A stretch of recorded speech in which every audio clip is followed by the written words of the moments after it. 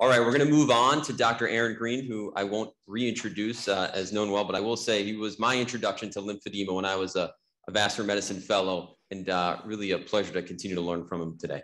Thanks, Dr. Greene. Thank you, Brett.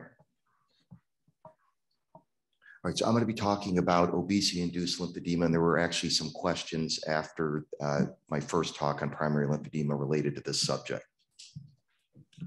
So the relationship between obesity and lymphedema is well known. So for many, many years, it's well recognized that lymphedema is the #1 variable that dictates someone's risk for getting lymphedema after lymphadenectomy, radiation, et cetera.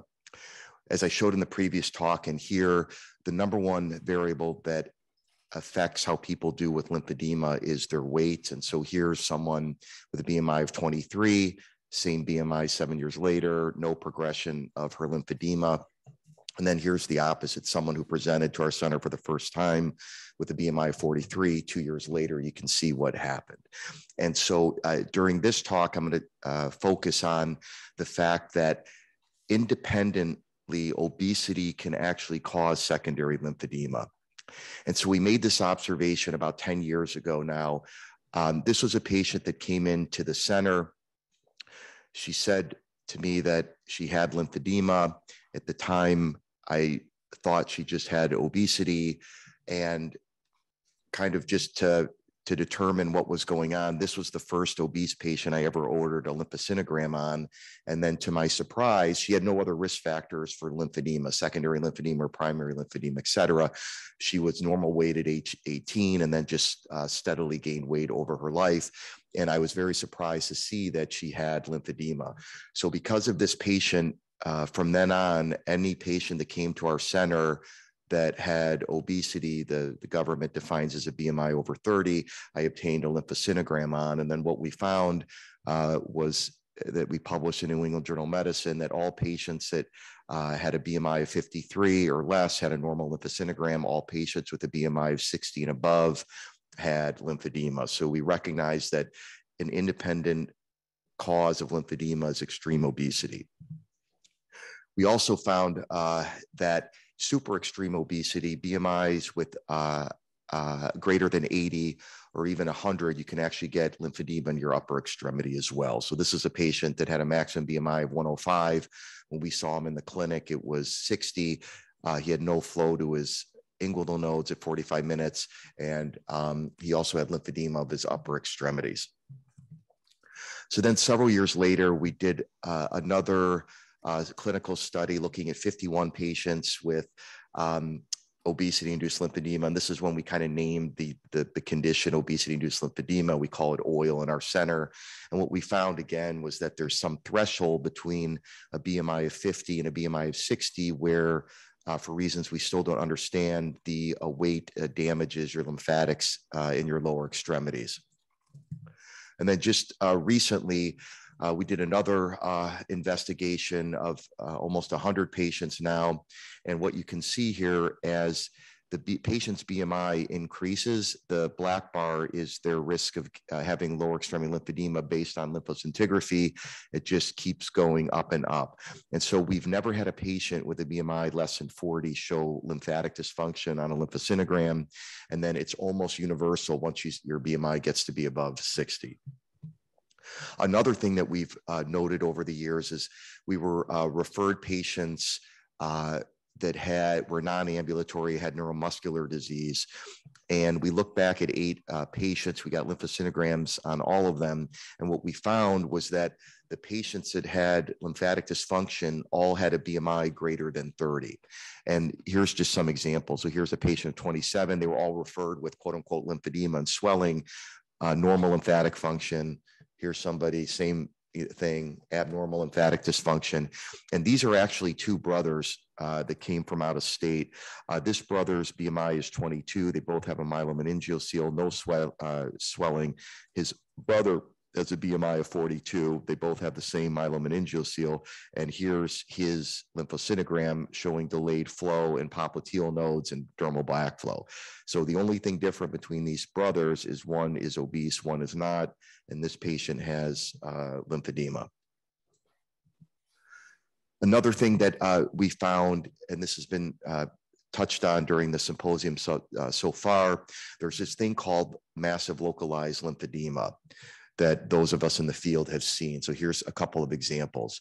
So a few years ago, we did a case control study, and the bottom line with this study, we found that every patient that had massive localized lymphedema had underlying obesity-induced lymphedema. So all these patients had lymphedema, and then what happens is over time, the patients develop massive localized lymphedema. And so we found that if your BMI is over 56, you have a 213 times chance of getting massive localized lymphedema. And then it actually follows this curve. So we actually have this laminated in our clinic. So if somebody comes in and they have a BMI of 70, we're able to predict that they have a 70% risk of getting massive localized lymphedema. And this helps us, this figure helps us when we start counseling patients about weight management.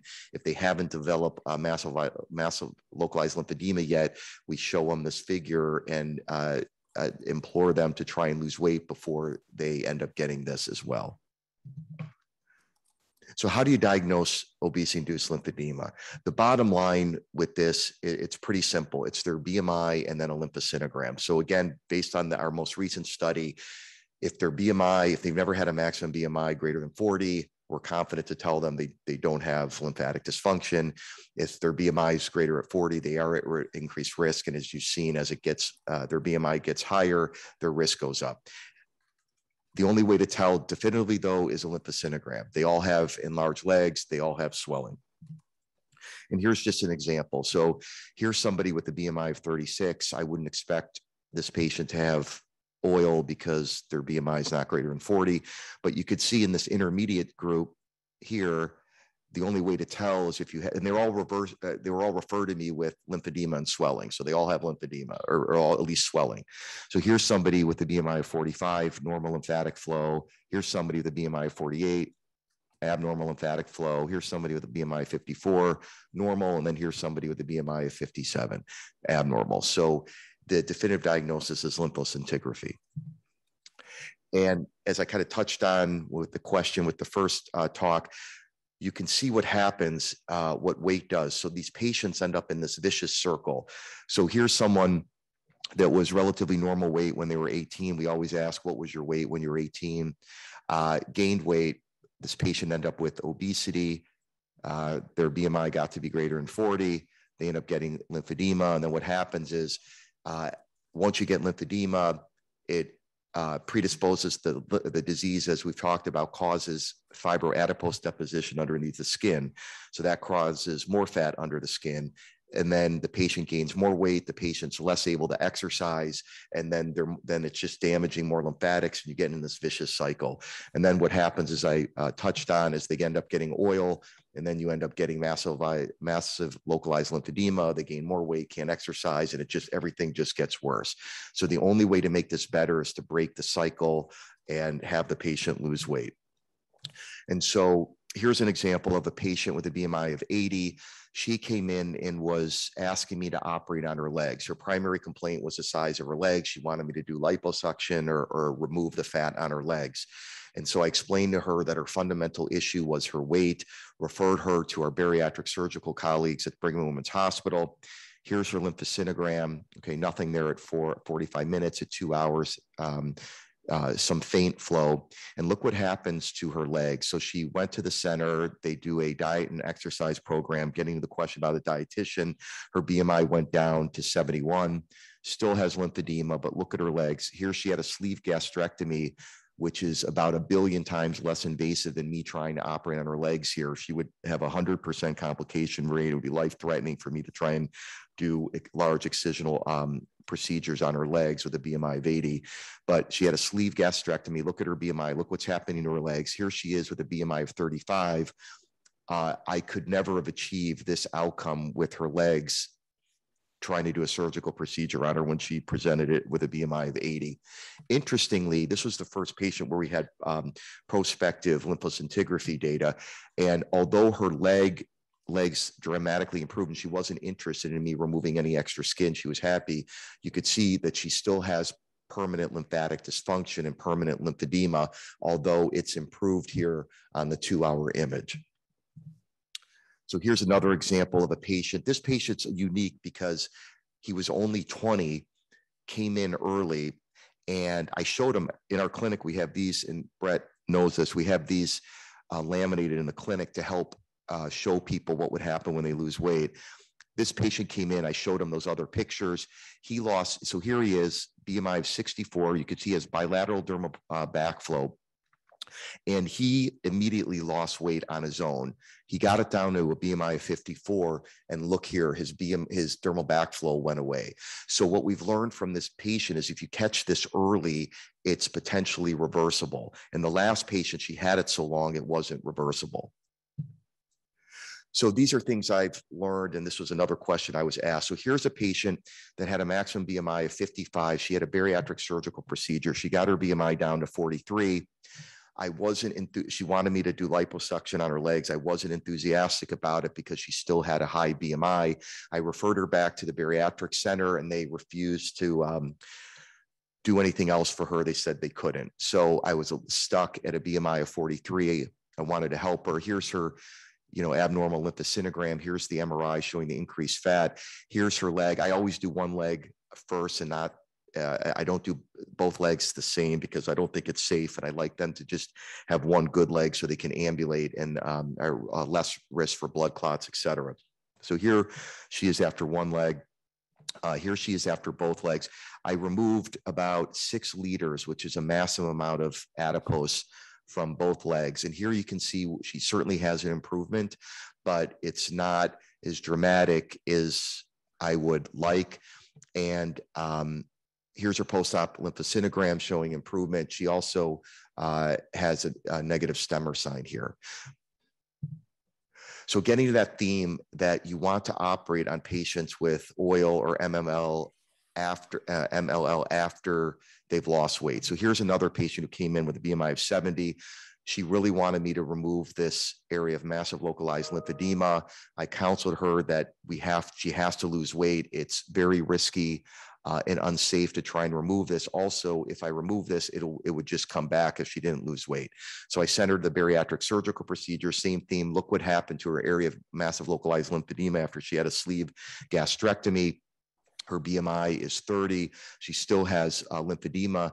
Now it's much safer to remove this. So I simply removed this excess skin, and it never came back, and I wasn't concerned about coming back. But oftentimes patients want a quote unquote quick fix, so they want you to remove this. But and I show these pictures as well in the clinic, once you show them these pictures, they better understand and they're more willing to go to the surgical weight loss center. Here's a couple examples. Again, what happens if you don't have them lose weight first.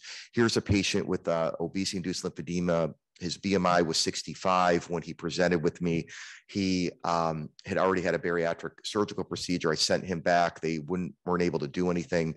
So here he has it of his scrotum. I removed, I think it was 80 pounds. Here he is afterward. And then, but his BMI was still above 60. So then here he is back in the office 3 years later with the area of massive localized lymphedema recurring. And unfortunately, there was no way to get his BMI lower because the bariatric surgeons were handcuffed. So here it is 3 years later.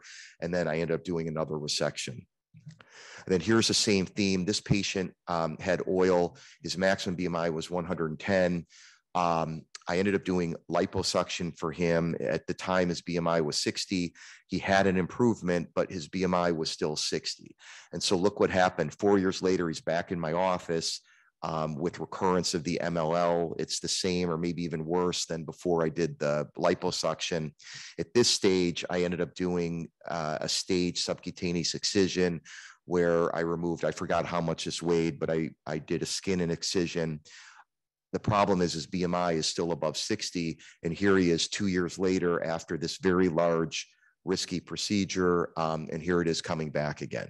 And so ideally, you always want the patient's BMI to be less than 40, or it will certainly come back. And in these situations, the only way to help the patient is just to every several years do another excisional procedure. So in conclusion, obesity-induced lymphedema is determined by the BMI. As I mentioned, if their BMI, maximum BMI is less than 40, they're not at risk. And then as the BMI gets higher, their risk also increases. Once their BMI gets to be over 56, they're at risk for massive localized lymphedema. As you've seen, the definitive diagnosis requires lymphoscintigraphy. As you've seen, the treatment for oil is weight loss. And this is also a big public health problem. So 1/3 of the United States population is obese. 6% actually have what's called super obesity, which is defined as a BMI over 40. And so 6% of the population is actually at risk for obesity-induced lymphedema. And then after these patients lose weight, unlike their diabetes or hypertension, which are potentially curable with weight loss, as you've seen, the lymphedema is not. So it's much better to have patients and counsel patients with a BMI of approaching 40 to lose weight and not cross that threshold. Thank you. Great. Thanks so much, Dr. Greene. So I'm going to, just to save some time, kind of a summation of some comments in the chat and a question, and with one I have myself. Often in clinic, there is that overlap of lipedema, obesity-induced lymphedema, along with examining some of the things Dr. Dean spoke about. How do you utilize nuclear lymphoscintigram or not at all to differentiate those? Yes, I guess I agree with Dr. Dean.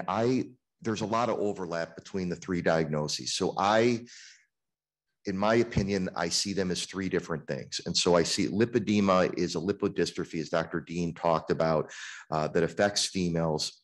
So I think that's its own disease and a lipodystrophy. I think and so what happens is, no matter whether you have lipedema or not, and we published this in that most recent cohort of 98 patients, we have patients with lipedema in there as well.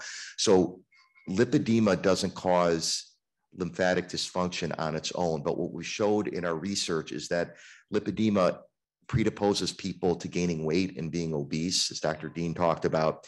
And so what happens is, if you have lipedema, and a lot of these patients, they'll say they were pretty much normal weight when they're 18, their legs were out of proportion with their body, their mother had the same thing, then they're at risk for developing obesity, they get heavy, and then once their BMI gets to be over 40, and I think Dr. Dean had some data about in his clinic, then they end up getting obesity-induced lymphedema on top of it.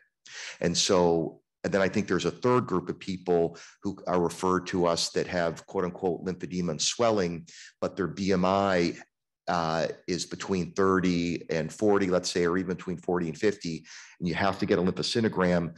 And if they don't have lymphatic dysfunction, we term those patients obesity without lymphedema or OWL. So the way I see it, I'm kind of a splitter. I see you either have OWL, you have obesity without lymphedema based on your lymphoscintigram, you have lipedema, which is a lipodystrophy, or you have obesity-induced lymphedema, but they're all related.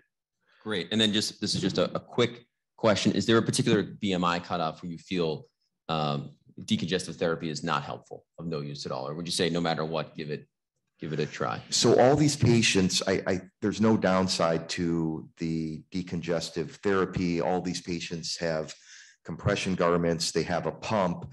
But what I explained to the patients is that all of these conservative measures are not going to help them unless they lose weight. And so sometimes patients get caught up on, okay, doing more compression therapy, what have you, but we show them all these pictures, and nothing will help them unless they lose weight. Great. Thanks so much, Dr. Greene.